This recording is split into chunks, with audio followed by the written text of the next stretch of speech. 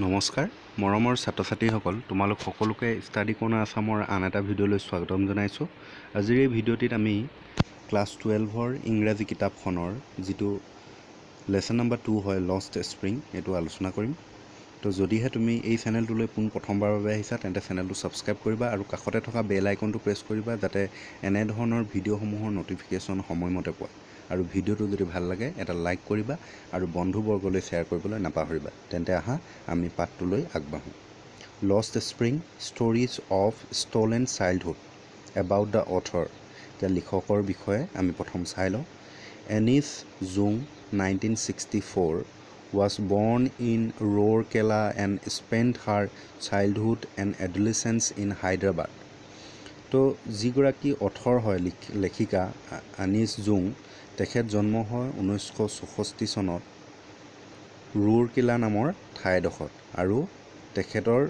লৰালিকালটো আৰু কৈশোৰকালটো হায়দৰাবাদত কটায়। তাৰমানে তেখেতে জন্মগ্ৰহণ হৈছিল ৰুৰকেলাত যিডোখৰ হৈছে হায়দৰাবাদত আৰু তেখেতৰ যিটো লৰালিকাল আৰু যি কৈশোৰকাল সেই কৈশোৰকালটো কটায় হায়দৰাবাদত। She received her education in Hyderabad and in the United States of America আৰু তেখেতে শিক্ষা গ্ৰহণ হায়দৰাবাদ আৰু তাৰ পিছত আমেৰিকাত শিক্ষা গ্ৰহণ কৰিছিলে। Her parents were both writers. তেখেতৰ মাক দেউতাক দুয়োজন আছিল লিখক। Anees Jung began her career as a writer in India আৰু এনিছ জুঙেও তেখেতৰ যিটো কেৰিয়াৰটো আৰম্ভ কৰিছিলে এজন ভাৰতবৰ্ষৰ লেখিকা হিচাপে। She has been an editor and columnist for major newspapers in India and abroad and has authored several books আৰু তেখেত ভাৰতবৰ্ষ ইণ্ডিয়াৰ কথা কৈছে ভাৰতবৰ্ষ আৰু বিদেশৰ যিবোৰ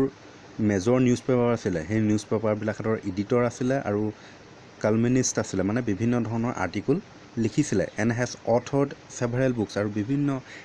ধৰণৰ কিতাপৰ তেখেত অথৰ আছিলে লেখিকা আছিলে। The following is an এক্সাৰ্প্ট from her book title lost spring stories of stolen childhood আৰু এই যিটো এতিয়া তলত আমি কাহিনী পঢ়িম এই কাহিনীটো তেখেতৰ যিখন এখন কিতাপ আছে সেই কিতাপখনৰ নাম হৈছে lost spring stories of stolen childhood. এই যিখন পুথি সেই পুথিখনৰ এটা পাৰ্ট ইয়াৰ পৰা উদ্ধৃত কৰা হৈছে। Here she analyzes the grinding poverty and tradition which condemned the children to a life of exploitation. আৰু এই যিটো কাহিনী এই কাহিনীটো উল্লেখ কৰিছে দৰিদ্ৰতাৰ বিষয়ে। দৰিদ্ৰতা লোকসকল যদিও নিবিচৰা সত্ত্বেও যিবিলাক চিলড্ৰেন থাকে ল'ৰা ছোৱালী থাকে সেই ল'ৰা ছোৱালীবিলাকে যদিও শিক্ষিত হোৱা নিবিচাৰে তথাপি কিন্তু সিহঁতৰ শিক্ষিত হৈ যোৱাৰ এটা ট্ৰেডিশ্যন আছে। সেই ট্ৰেডিশ্যনৰ কথাই ইয়াতে উল্লেখ কৰিছে। Notice this expression in the text, infer their meaning from the context. ইয়াত তলত কিছুমান শব্দ দি দিছে এইখিনি লক্ষ্য কৰিবলৈ কৈছে। Looking for slog their daylight hours, roof over his head, perpetual state of poverty, dark heartedness impose the baggage on the child. এতিয়া আমি কাহিনীটো পঢ়ি লওঁ তাৰপিছত এইবিলাকৰ অৰ্থ নিজে নিজে ওলাই থাকিব মাজে মাজে। Sometimes I find a rupee in the garbage. কেতিয়াবা মই গাৰ্বেজ মানে জাবৰৰ দমত এটা খুচুৰা পইচা পাওঁ এটকা পাওঁ। এতিয়া চোৱা তলত কি লিখিছে। Why do you do this? I ask Saheb whom I encounter every morning scrounging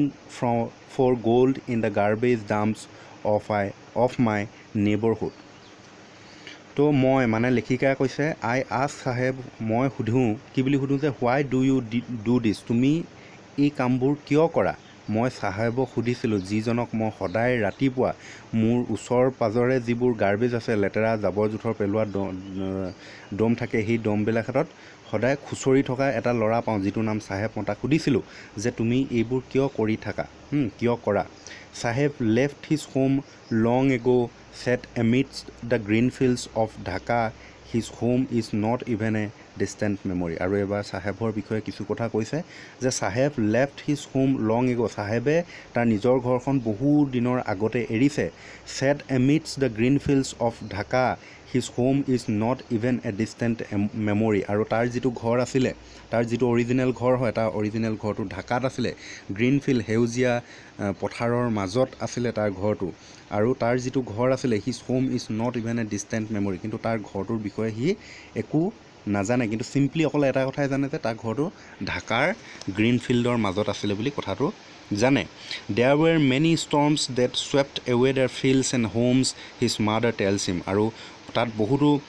ধুমুহা বতাহ হৈছিলে ষ্টৰ্ম হৈছিলে আৰু ধুমুহা বতাহে সিহঁতৰ ঘৰ আৰু খেতিপথাৰ চব ছুৱেপ কৰি পেলাইছিলে উৰুৱাই মেলি ধ্বংস কৰি পেলাইছিলে আৰু সেই কথাষাৰো সি গম পাইছে মাকৰ পৰা তাৰমানে সি তাৰ নিজৰ যিখন ঘৰখনৰ বিষয়ে একোৱেই নাজানে কেৱল যে ঢাকাত আছিলে বুলি সেই কথাটোহে জানে that is why De left looking for gold in the big city where হি নাও লিভছ আৰু সেইকাৰণেই সি তাৰ যিখন নিজৰ ঘৰ হয় সেই নিজৰ ঘৰখন সিহঁত এৰি থৈ আহিছিলে আৰু looking for gold in the big city where হি নাও লিভছ এতিয়া বৰ্তমান যিখন ঠাইত বাস কৰিছে ডাঙৰ চহৰখনত সেই ডাঙৰ চহৰখনত যিবিলাক গাৰ্বেজ হয় সেই গাৰ্বেজবিলাকত সিহঁতে গ'ল্ড বিচাৰি লৈ পিনি সোণ বিচাৰি লৈ পিনি সেই গাৰ্বেজবোৰ খুচৰি ফুৰে I have nothing else to do, he mutters, looking away আৰু সি যেতিয়া লেখিকাই সেই প্ৰশ্নটো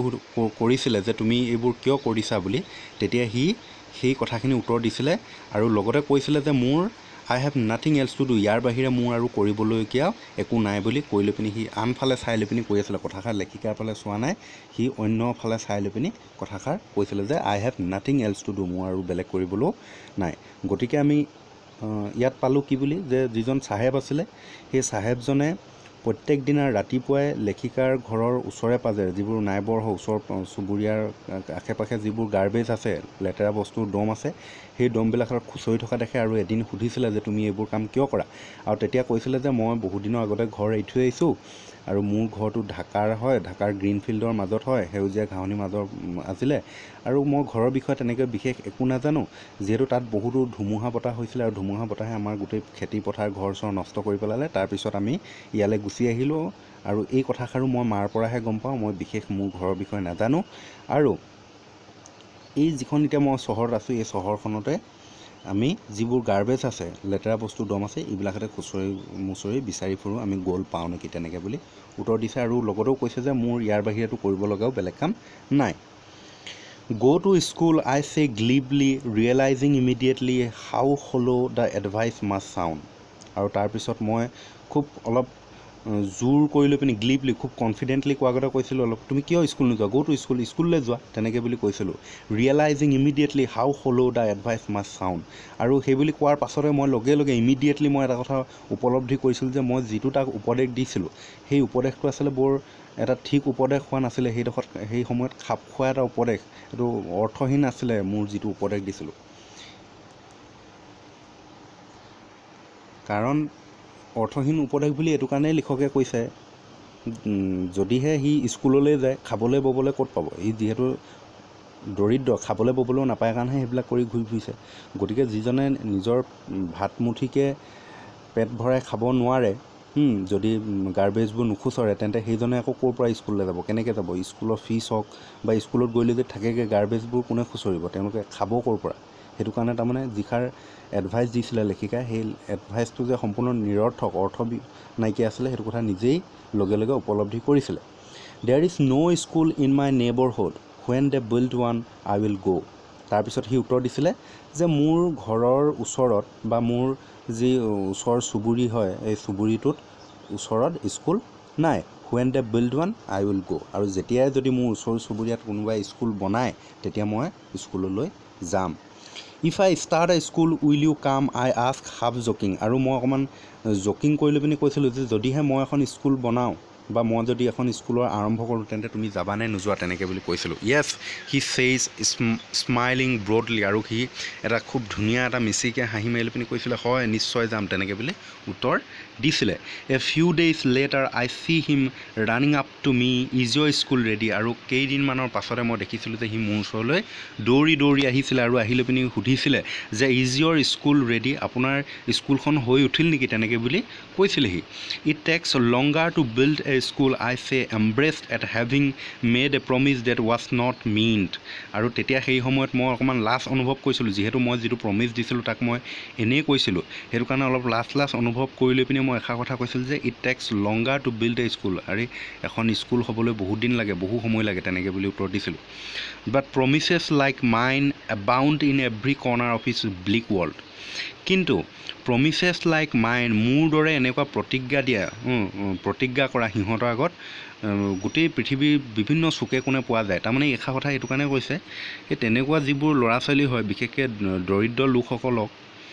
বিভিন্নজনে খুব কিছুমান প্ৰমিস কৰে যে তোক মই আমুকটো কৰি দিম তই আমুকলৈ আহিবি আমুকটো কৰি দিম তেনেকুৱা ধৰণৰ কিছুমান কথা কয় সেইটো কাৰণে কৈছে যে তেনেকুৱা প্ৰমিস অকল মই যে কৰিছোঁ এনেকুৱা নহয় গোটেই পৃথিৱীখনত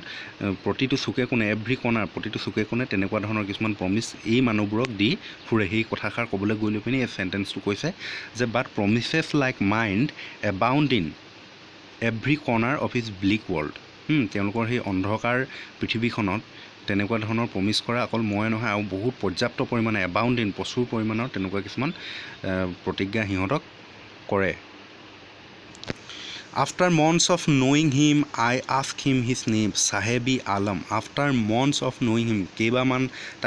কেইমাহমানৰ পাছত যেতিয়া চিনাকি হ'লোঁ কেইমাহমানৰ পাছত মই তাক তাৰ নামটো সুধিছিলোঁ আৰু সি কৈছিলে Sahebi Alam. He announces he does not know what it means. If he knew its meaning, Lord of the universe, he would have a hard time believing it. আৰু মই তাক নাম সুধিছিলোঁ আৰু সি খুব অকমান জোৰেৰে কৈছিলে ডাঙৰকে যে মোৰ নামটো হৈছে সাহেবি আলম বুলি আৰু he does not know what it means কিন্তু হি তাৰ যিটো নাম হয় সাহেবি আলম তাৰ সেই নামটো কিন্তু অৰ্থ হি নাজানে if he knew its meaning যদিহে হি সেই তাৰ নামটোৰ অৰ্থ জানিলেহেঁতেন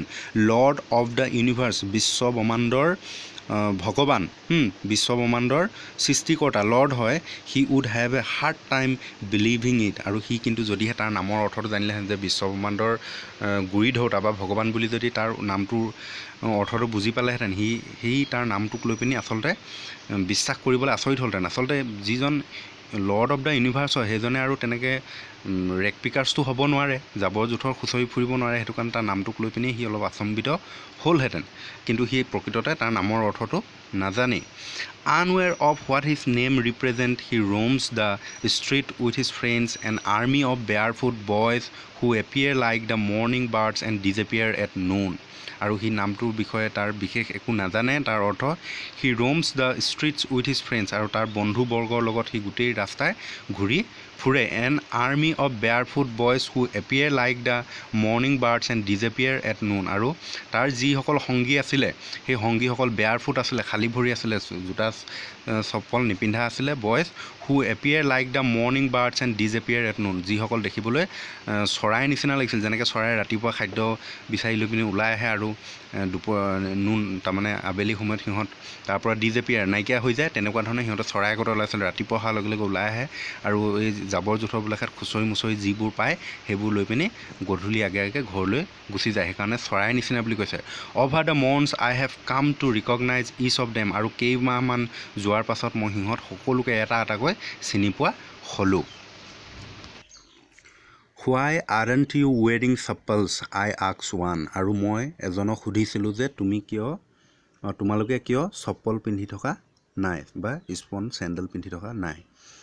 My mother did not bring them down from the shelf. He answered simply. আৰু সি উত্তৰ দিছিলে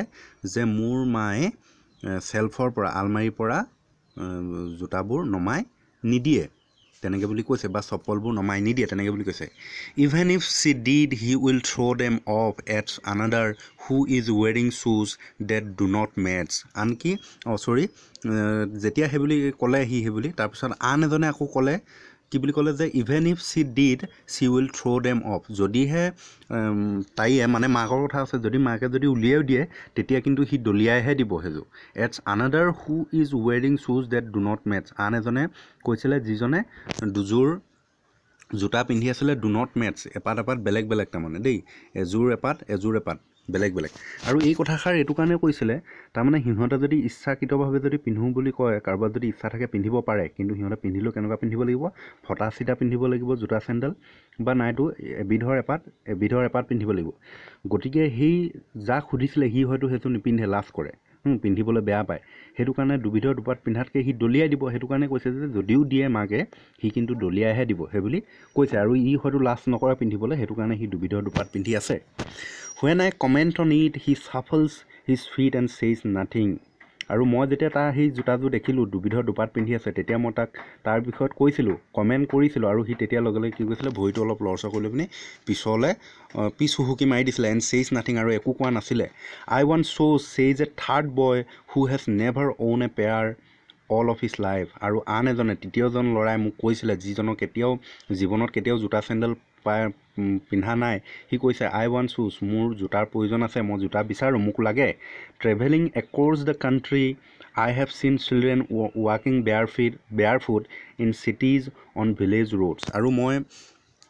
বিভিন্ন গোটেই দেশখনত ঘূৰি ফুৰোঁতে কাণ্ট্ৰিখনত ঘূৰি ফুৰোঁতে I have seen children walking barefoot মই কিছুমান ল'ৰা ছোৱালী দেখিছোঁ যিবোৰ ল'ৰা ছোৱালীয়ে খালী ভৰিৰে খোজকাঢ়ি ফুৰিছে in city চহৰবোৰত on village roads গাঁৱৰ ৰাস্তাবোৰত it is not lake of money but A tradition two stay barefoot is one explanation আৰু মই যেতিয়া সুধোঁতেন তেতিয়া কোনোবা এজনে এক্সপ্লেইন বৰ্ণনা কৰিছিলে যে it is not lake of money এইটো টকাৰ অভাৱত নহয় বাট এ ট্ৰেডিশ্যন টু ষ্টে বেয়াৰফুট এইটো এটা যেন পৰম্পৰা খালী ভৰিৰে থকাটো পৰম্পৰা বুলি এজনে বৰ্ণনা কৰিছিলে I wonder if this is only an excuse to explain away a perpetual state of poverty আৰু মই এটা কথা ভাবি আচৰিত হওঁ যে আমাৰ যি ষ্টেট হয় ষ্টেটখনৰ যি দৰিদ্ৰতা ৰাজ্যৰ দৰিদ্ৰতাটো নেদেখুৱাবৰ বাবে ঢাকি ৰাখিবৰ বাবে এনেকুৱা ধৰণৰ কিছুমান বাহানা বনাই নেকি তেনেকৈ বুলি ভাবি আচৰিত হওঁ I remember a story a man from UDP once told me মোৰ এটা কাহিনী মনত পৰে যিটো UDPৰ এজন মানুহে কৈছিলে এবাৰ As a young boy he would go to school past an old temple where his father was a priest আৰু সি যেতিয়া ল'ৰা আছিলে তাৰমানে সৰুকালৰ সময়ত যেতিয়া সি স্কুল যোৱা ল'ৰা হৈ আছিলে বয় he would go to school past and old temple সি স্কুললৈ গৈছিলে আৰু তাৰ স্কুল যাওঁতে এটা পুৰণা এটা টেম্পল মন্দিৰ এটা পাৰ হৈ যাব লগা হৈছিলে where his father was a Priest য'ত তেওঁৰ দেউতাক এজন পূজাৰী আছিল ধৰ্মযাজক আছিল পূজাৰী আছিল he would stop briefly at the temple and pray for A pair of শ্বুজ আৰু সি সেই মন্দিৰটোতে অলপ সময়ৰ বাবে ৰয় আৰু ৰৈ লৈ পিনি সি এটাই প্ৰাৰ্থনা কৰে তাক জোতা এযোৰ লাগে বুলি 30 years later I visited his town and the temple which was now drawn in an air of desolation আৰু 30 বছৰ পাছত সেই কাহিনীটো শুনাৰ পাছত মই 30 বছৰৰ পাছত সেই ল'ৰাটো যেতিয়া সেই ঘটনাটো হৈছিলে তাৰমানে UDP ল'ৰাটোৱে কোৱা কথাষাৰ 30 বছৰৰ পাছত মই সেই ঠাইলৈ গৈছিলোঁ আৰু তেতিয়া সেই ঠাইখন অলপ drawn in an air of desolation আছিলে অলপ শান্তি আছিলে তাত কোনো চিঞৰ বাখৰ হাই হুলস্থুল বেছি নাছিলে in the backyard where live the new priest there were red and white plastic chairs আৰু বেকয়াৰ্ড চোতালত য'ত নতুনজন তাৰ যিজন এতিয়া বৰ্তমানৰ যিজন প্ৰিষ্ট হয় মন্দিৰৰ যিজন এতিয়া বৰ্তমান কি বুলি কয় পূজাৰী হয় সেই পূজাৰীজনৰ যি বেকয়াৰ্ড হয় চোতালত there were red and white plastic chairs চোতালত ৰঙা আৰু বগা প্লাষ্টিকৰ চকীবোৰ আছিলে a young boy dressed in a grey uniform wearing socks and shoes arrived panting and threw his school bag on a folding bed আৰু সেই সময়তে এটা ল'ৰা আহিছিলে যিটোৱে এযোৰ ইউনিফৰ্ম পিন্ধি আছিলে গ্ৰে কালাৰৰ মুগা বৰ্ণৰ ইউনিফৰ্ম এযোৰ পিন্ধি আছিলে wearing socks and shoes মোজা আৰু জোতাও পিন্ধি আছিলে arrived panting and threw his school bag on a folding bed আৰু সি ঘৰত পাই আহিলে পিনি লগে লগে কি কৈছিলে তাৰ বেগটো খুলি লৈ পিনি হাতৰ পৰা এৰুৱাই লৈ পিনি সি বিছনাখনলৈ দলিয়াই দিছিলে looking at the boy I remember the prayer another boy had made to the goddess when he had finally got a pair of shoes আৰু সেই ল'ৰাটোক দেখি লৈ পিনি মোৰ এটা কথা মনত পৰিছিলে সেই আনজন ল'ৰাৰ পেয়াৰৰ কথা প্ৰাৰ্থনাৰ কথাটো he had made to the goddess when he had finally got a pair of shoes সি প্ৰাৰ্থনা কৰিছিলে সি যিহেতু এজন পূজাৰী ল'ৰা আছিলে পূজাৰী ল'ৰা হৈ লৈ পিনি তাৰ জোতা নাছিলে সেইকাৰণে প্ৰাৰ্থনা কৰিছিলে আৰু ফাইনেলি হয়তো এতিয়া বৰ্তমান দেৱীয়ে সেই প্ৰাৰ্থনাটো শুনিলে আৰু বৰ্তমান যিজন পূজাৰী হয় সেই পূজাৰীজনৰ পুতেকৰ জোতা মোজা আছে let me never lose them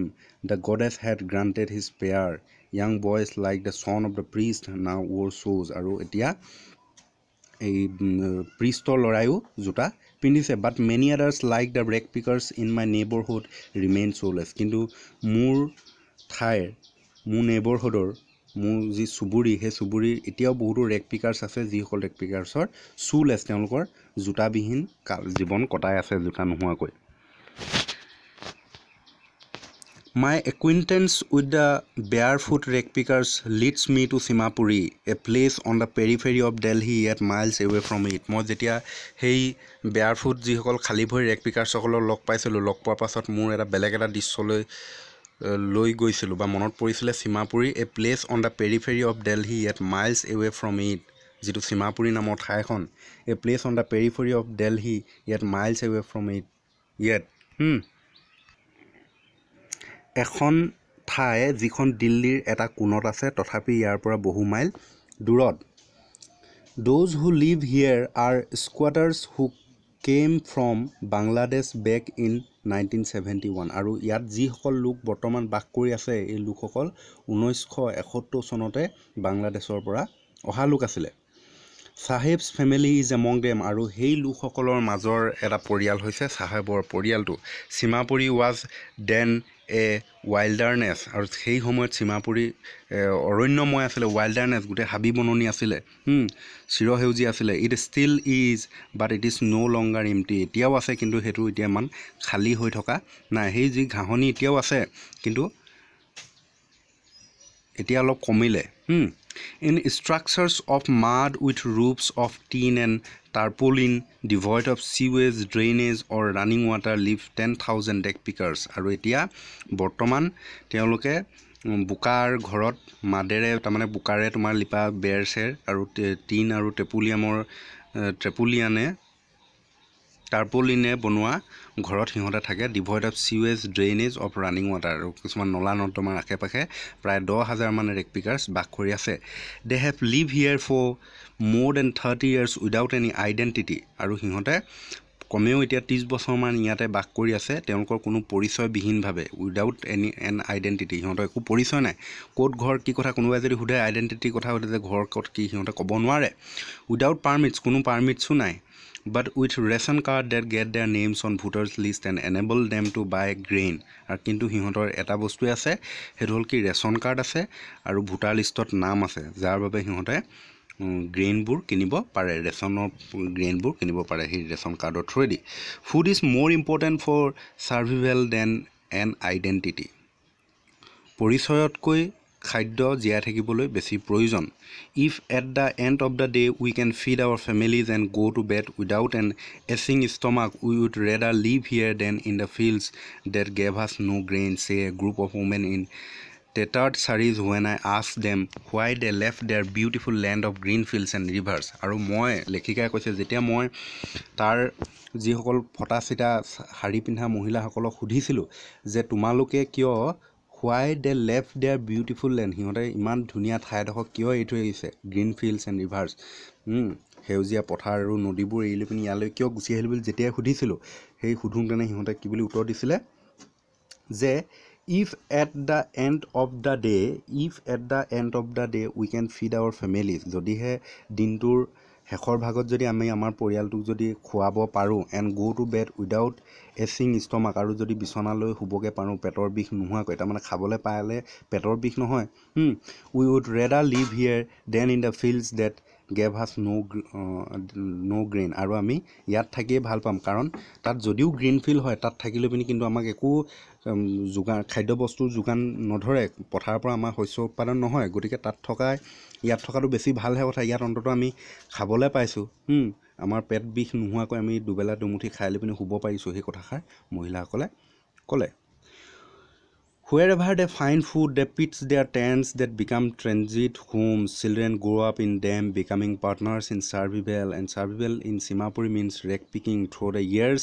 it has acquired the proportions of a fine art. Garbage to them is gold. It is their daily bread, a roof over their heads. Even if it is a leaking roof, but for a child, it is even more. আৰু কৈছে যে যদিহে সিহঁতৰ যদি সেই যিডোখৰ ঠাইত থাকে সেই থকা ঠাইডোখৰ খাদ্য বস্তু যদি নাটনি হয় আকৌ যদি বেলেগ এডোখৰ জেগাত গৈ পিনি যদি খাদ্য বস্তু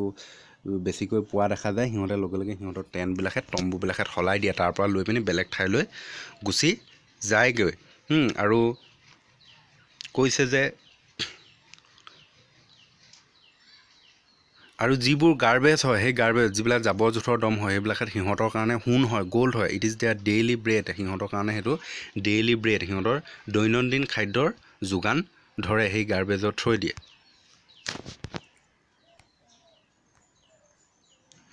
I sometimes find a rupee even a 10 rupee note Saheb says his eyes lighting up আৰু সাহেবে কয় তাৰ চকুকেইটা অলপ টিবিয়াই থাকে কয় যে মই কেতিয়াবা এটকা আনকি কেতিয়াবা 10 টকীয়াও নোট পাওঁ when you can find a silver coin in a heap of garbage you don't stop scrounging for there is hope of finding more আৰু যেতিয়া তুমি মানে সিহঁতৰ নিজৰ কথাই কৈছে আৰু যেতিয়া তুমি কোনো সিলভাৰ কইন এটা পোৱা তেতিয়া আকৌ কিন্তু লগে লগে ৰৈ নিদিয়া এই সিলভাৰ কইনটো পালোৱা হ'ব বুলি তেনেকৈ ৰৈ নিদিয়া ইউ ডোণ্ট ষ্টপ স্ক্ৰাউঞ্জিং সেইবোৰ খুচৰাটো এৰি নিদিয়া for there is hope of finding মোৰ আৰু কি পোৱাৰ সিহঁতৰ আশা থাকে আৰু সেইকাৰণে সিহঁতে যেতিয়া সিলভাৰ কইন এটা পাই লৈ পিনি কিন্তু এৰি নিদিয়া পালোৱা হ'ল বুলি সিহঁতে আকৌ আৰু পাম বুলি ভাবি লৈ পিনি আৰু খুচৰে it seems date for children garbage has a meaning different from what it is means two there parents আৰু ইয়াত দেখাত এনেকুৱা লাগে যে সেই চিলড্ৰেনবোৰৰ কাৰণে মাক দেউতাকতকৈ গাৰ্বেজবিলাকতেহে বেছি মিনিংফুল হোৱাৰ অৰ্থ আছে কাৰণ মাক দেউতাক হৈ পিনি সিহঁতক খুৱাব পিন্ধাব পৰা নাই সিহঁতৰ ভাতমুঠি সেই গাৰ্বেজত থৈ দিয়ে আহিছে গাৰ্বেজ খুচৰিছে যদি গাৰ্বেজৰ পৰা পাইছে 2 পইচা তেন্তে সিহঁতে খাবলৈ পাইছে সেইটো কাৰণে কৈছে এই বাক্যশাৰী For the children it is wrapped in wonder for the elders it is a means of survival আৰু যিবোৰ চিলড্ৰেন হয় সেই চিলড্ৰেনবিলাক সেইবিলাক খুচৰি আচৰিত ধৰণে খুচৰি ফুৰে আৰু সেই সিহঁতৰ কাম হ'ল খুচৰি ফুৰা আৰু for the elders it is means of চাৰ্ভিভেল আৰু এল্ডাৰ্ছসকলৰ বাবে ডাঙৰসকলৰ কাৰণে সেয়াই তেওঁলোকৰ জীয়াই থকাৰ উপায় one winter morning I C Saheb standing by the fence gate of the neighbourhood club ৱাটছিং 2 young men dressed in white আৰু এদিনাখন শীতকালৰ এদিনা ৰাতিপুৱা মই চাহেবক দেখা পাইছিলোঁ এখন ফেন্স গেটৰ সন্মুখত থিয় হৈ আছিল আৰু চাই আছিল দুজন মানুহে বগা কাপোৰ পিন্ধি লৈ পিনি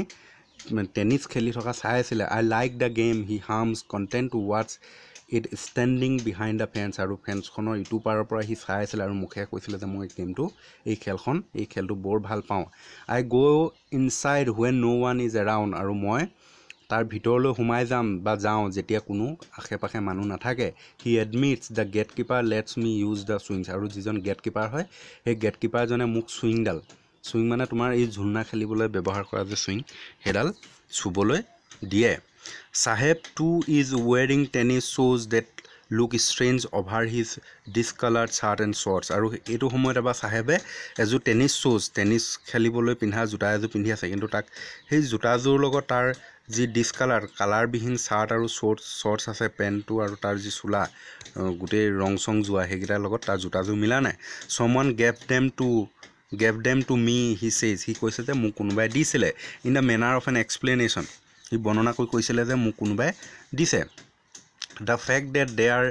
discarded shoes of some rich boy who perhaps refused to wear them because of a hole in one of them does not bother him কিন্তু আচলতে প্ৰকৃত কথাটো আছিল যে হয়তো কোনোবা ধনী ল'ৰাই সেই জোতাযোৰ দলিয়াই দিয়া হয় কাৰণ সেই জোতাযোৰ এপাতত এটা ফুটা আছিল আৰু ধনী ল'ৰাবিলাকেতো সেই তেনেকুৱা ধৰণৰ জোতাবিলাক নিপিন্ধে গতিকে ফুটা থকা কাৰণে দলিয়াই দিছিলে আৰু ই পাই পিন্ধিছিলে কিন্তু যদিও তাৰ for one who has walk barefoot even শ্ব'জ with a whole is a dream কাম ট্ৰু কিন্তু যদিও সেইযোৰ ফুটা আছিলে তথাপি কিন্তু তাক আমনি দিয়া নাছিলে বৰ্ডাৰ কৰা নাছিলে সি বহুত ভাল পাইছিলে কাৰণ যিজনে খালী ভৰিৰে খোজকাঢ়ি ঘূৰি ফুৰে সেইজনৰ কাৰণেতো তেনেকুৱা এযোৰ জোতাৰো বহুত ভাল কথা আৰু তাৰতো ড্ৰিমটো তাৰ সপোনটো পূৰণ হৈছে বাট the game he is ৱাটছিং so' ইণ্টেণ্টলি is out of his rich কিন্তু সেইবিলাকৰ কথা সি গুৰুত্ব বেছি দিয়া নাই সি কেৱল তাৰ ভাল লগা গেমখনলৈ খুব ইণ্টেনশ্যনেলি সি চাই আছে চ' ইণ্টেণ্টলি খুব গুৰুত্ব দি লৈ পিনি চাই আছে দিছ morning Saheb is on his way to the milk booth আৰু সেইদিনা ৰাতিপুৱা চাহেবে এখন গাখীৰ বিক্ৰী কৰা দোকানৰ ফালে গৈ আছে in his hand is a still canister আৰু তাৰ হাতত এটা ষ্টিলৰ এটা পাত্ৰ এটা আছে আই নাও work in a tea stall down the road হি চেজ সি ক'লে মই এতিয়া এই ৰাস্তাটোৰ ইফালে এখন দোকানতে কাম কৰোঁ পইণ্টিং ইন দ্য ডিষ্টেঞ্চ অলপ দূৰলৈ আঙুলি টুৱাই পিনি কৈছে যে সেইফালে মই এখন দোকানত কাম কৰোঁ I am paid in 800 rupees and all my mills আৰু মোক 800 টকা দিয়ে আৰু খাবলৈও দিয়ে অল মাই মিলছ তাৰমানে ৰাতিপুৱা দুপৰীয়া আহাৰ খাবলৈ মোক দিয়ে। Does he like the job I ask, মই সুধিছিলোঁ যে সি সেই জবটো সেই কামটো ভাল পাইছেনে। His face I C has lost the care free look, আৰু মই তাৰ মুখখনত দেখা পাইছিলোঁ যে এটা কেয়াৰ ফ্ৰী লুক এটা দেখা পাইছিলোঁ। The still canister ছিমছ হেভিয়াৰ then the plastic bag he would carry, আৰু সি আগতে যিটো বেগ কঢ়িয়াই ফুৰিছিলে, জাবৰ জোঁথৰ খুচৰি ফুৰোঁতে বেগ এটা যিটো প্লাষ্টিকৰ বেগ কঢ়িয়াই ফুৰিছিলে, সেই বেগটোতকৈ যিটো এতিয়া ষ্টিলৰ কেনিষ্টাৰ লৈ ফুৰিছে, ষ্টিলৰ পাত্ৰ, সেইটো বহুত গধুৰ সেইটোতকৈ। চ' লাইটলি অভাৰ হিজ চ'লজাৰ, তাৰ যি কান্ধত লৈ ফুৰিছে সেইটো বহুত গধুৰ। The bag was his, the canister belongs to the man who ঔনছ the T shop, আৰু যিটো সি আগতে বেগ লৈ ফুৰিছিলে সেই বেগটো তাৰ নিজৰ আছিলে। The canister belongs to the man who ঔনছ the T shop, কিন্তু সেই কেনিষ্টাৰটো হৈছে যিজন সেই চাহৰ দোকানীজনৰ মালিকজনৰহে হয় কেনিষ্টাৰটো। চাহেব is no' longer his on master, এতিয়া আৰু চাহেব নিজৰ মাষ্টাৰ হৈ থকা নাই। কাৰণ কিয়, চাহেবে আগতে গাৰ্বেজ খুচৰি ফুৰিছিলে, নিজৰ স্বইচ্ছাই সি ইফালৰ পৰা সিফালে ঘূৰি ফুৰি লৈ ক'ৰবাত বহিছে, গধুৰ পাইছে থৈছে, তেনেকৈ ঘূৰি ফুৰিছে নিজৰ ইচ্ছামতে, বোলে আজি ইমানটো পালোঁ যাওঁগৈ তেনেকৈ বুলি। কিন্তু তাত যিহেতু সি দোকানত সোমাই ল'লে কাম কৰিবলৈ, তাত আৰু সি এতিয়া মাষ্টাৰ হৈ থকা নাই, সেই দোকানীৰ মতে চলিব লাগিব, সেইটো কাৰণে এই কথাটো কৈছে। গতিকে আমি নেক্সট পাৰ্ট এটা আছে আই ৱান্ট টু ড্ৰাইভ এ কাৰ, সেইটো আমি নেক্সট ভিডিঅ'টোত আলোচনা কৰিম। যদিহে ভিডিঅ'টো ভাল লাগিলে এটা লাইক কৰিবা আৰু বন্ধুবৰ্গলৈ শ্বেয়াৰ কৰিবলৈ নাপাহৰিবা। ধন্যবাদ।